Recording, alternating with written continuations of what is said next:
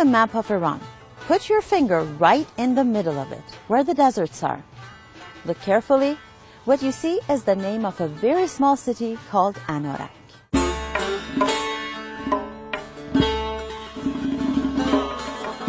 A 2-hour drive from Isfahan brings you to Anārak, a small town with old homes made of adobe and a climate typical of the desert. You can see the buildings are made out of the earth, and so it's really like the city is quite integrated into the landscape, and that's something that we really liked about it.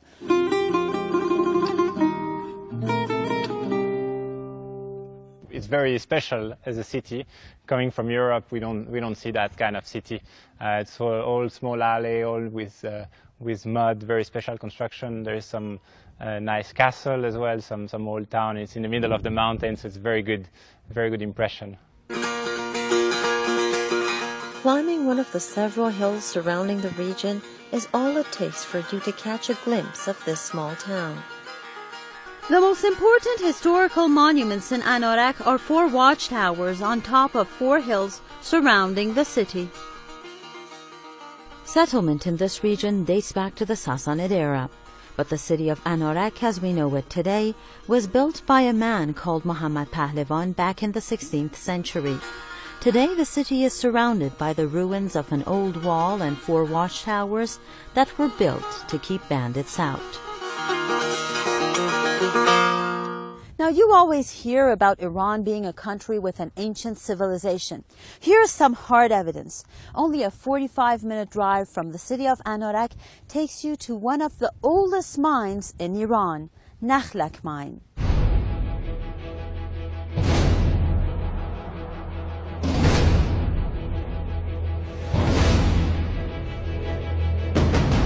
As you've probably noticed, there is little agriculture in this region. However, there are many mines located near Anārak. Nakhlalk, a lead mine, is the largest active mine near the town, which produces nearly 6,000 tons of lead per year. With its intertwined network of tunnels, the mine itself has a history of over 2,000 years. This makes it one of the oldest underground mines in Iran. It is also the reason why it will soon be turned into Iran's first mining museum. Something I found particularly interesting about the city of Anārak is its Museum of Anthropology. This museum was established by the people of the city, and all the items that you see here are items that have been donated by those who have been living here for centuries.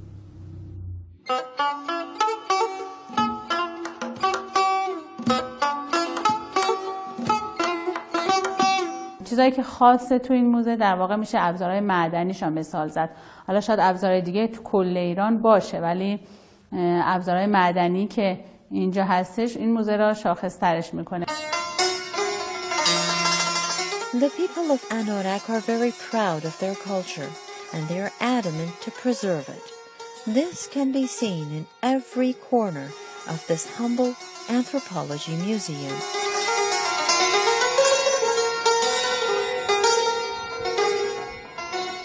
In Iran, caravansarais of the cities are one of the places that you usually visit if you're into historical monuments.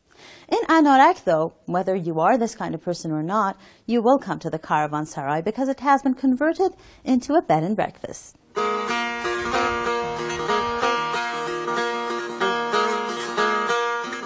شهر انارک در زبان قدیم به نار و سینه معروف بود. نار و سینه در واقع از انار و سینه کوه معنی پیدا میکنه. The people who live here also speak their own special dialect called Anaraki. So if you ever happen to come here, you will have the unique opportunity to get to know more about Iran's ancient civilization. Gisumi Shah Ahmadi for Iran.